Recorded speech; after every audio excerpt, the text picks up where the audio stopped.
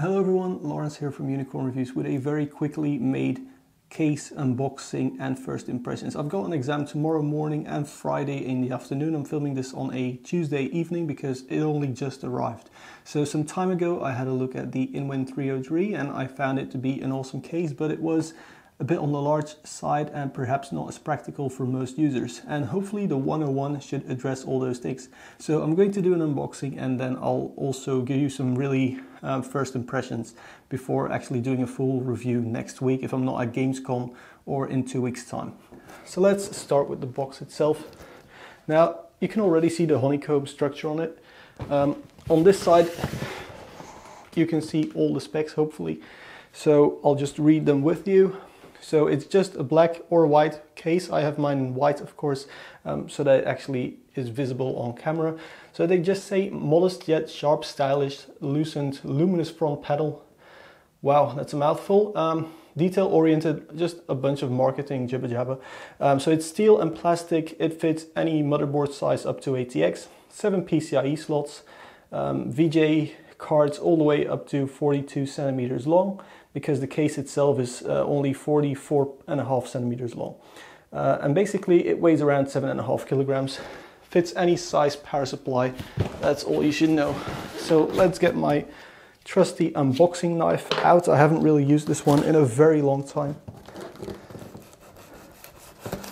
And you should always cut towards yourself so that you don't hit your filming equipment when you're filming. If you're not filming, cut away from yourself, by the way. There we go. Let's see what's inside here. Hopefully the case.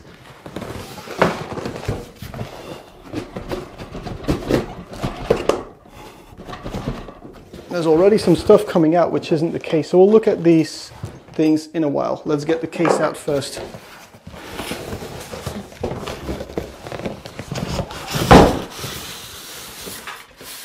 There we go. Packaging is just the usual styrofoam.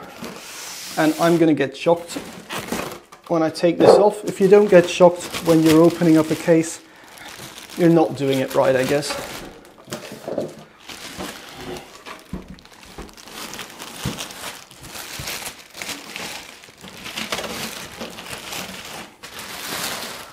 There we go. You can already see the tempered glass panel. So let's put it in the correct orientation.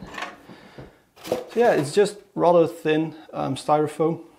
Should be enough for most shipments. If your courier is particularly careless with your packages, you may want to just go and pick one up. So basically, as we can see, the front, nice and plain front, same for the top.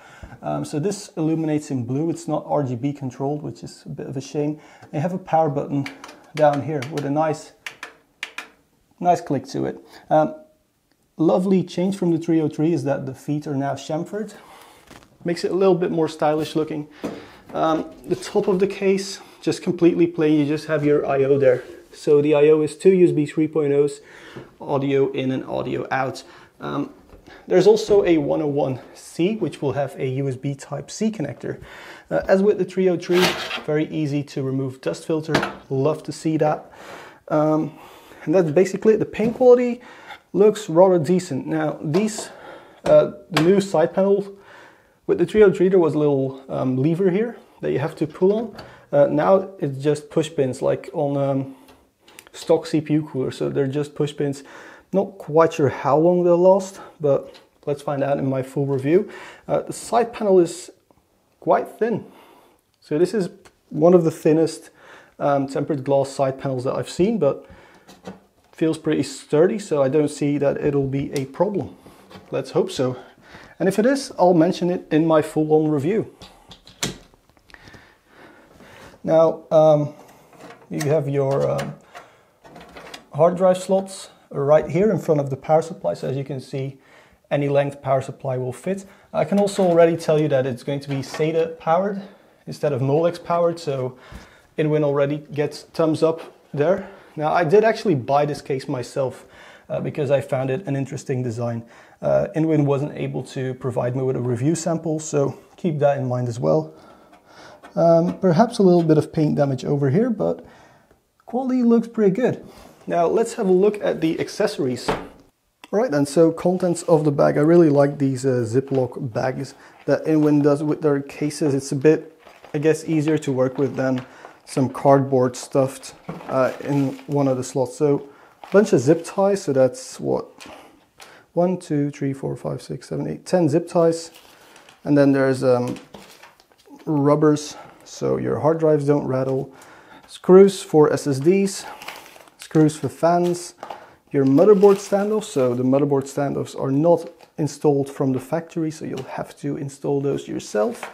And then a rather nice little thing. So this is a GPU support bracket. So it mounts onto your case, I guess this way.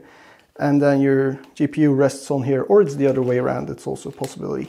And then you have the instruction booklet also in this little bag. Let's have a look if it's any decent quality. It's actually nice print on the outside. It's French, Dutch, English, Chinese, Japanese, Spanish, Russian, Korean, and whatever.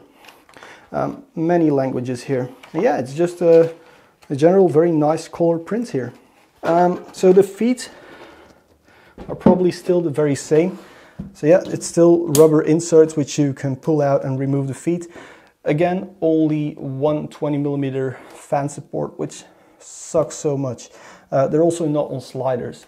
So the holes are a bit elliptical, but you're probably gonna have to drill if you need 140mm fans, or if you're using particularly old radiators. Now you should be able to fit up to 360 in the bottom here, which is great, but as I said, you might need to drill if you're using the 20mm hole spacing radiators from a few years back, if you're still using those. This bit for your AIO cooler, if you put your CPU AIO cooler here, this is actually plastic, so hopefully I can just remove it completely, maybe even replace it, and then just put intake fans here in the bottom. Don't quite know yet which fans I'm going to use, but let's have a look at the back side, because I always find the back side of a case more interesting perhaps even than the other side. So this is very, known from the 303. Normal thumb screws on this side. They are captive, which is awesome. This one's really tight. Oh boy, this one's tight. Where's my knife? Don't call them thumb screws when you can't open them with your thumbs. So annoying. But yeah. Okay, so captive thumb screws, awesome. There are also, oh, this is cool. Hopefully you guys can see that on the camera. So there are these little felt strips on here. You also get these with like the Phanteks N2 cases. And they just make it so that it can't possibly rattle, because this dampens any sort of rattling. Really nice to see that. Also, for those wondering, this honeycomb texture, you probably can't see it because it's all white and washed out, but there's quite some spacing in there, so airflow should be adequate through here. Anyway, here at the back we can see that this plastic bit is held in place with 3 screws, and it just slides up and you can remove it, which is awesome if you have to install the radiator first, stuff like that. Cable management seems to be okay. 6 hooks here, and you can always stash stuff up here. And also a little cutout here. So with the 303, the motherboard came all the way to the bottom. So all your bottom I/O for the front I/O had to be routed, and it was really rather ugly. So now that there's a hole over here, hopefully we can route all those cables underneath the motherboard, make it look super clean. Back to the back side though, I'd say that's just over 2 centimeters of clearance on the entire back of the motherboard. And then here, of course, that's got to be 30 centimeters. So 200mm long power supplies, and then some for your cables. There's also so you have your dual hard drives here, but there's also a little slot here for an SSD all the way up top, it seems. And then 2 more SSDs right here. There isn't really an option to mount an SSD over here, but I guess you could mod that if you really want to, or even mod it to the front panel if that's the sort of style that you want to go with. I did notice there's a little bit of a scratch here in the top, so I'll have to mention that in the paint quality section of my review.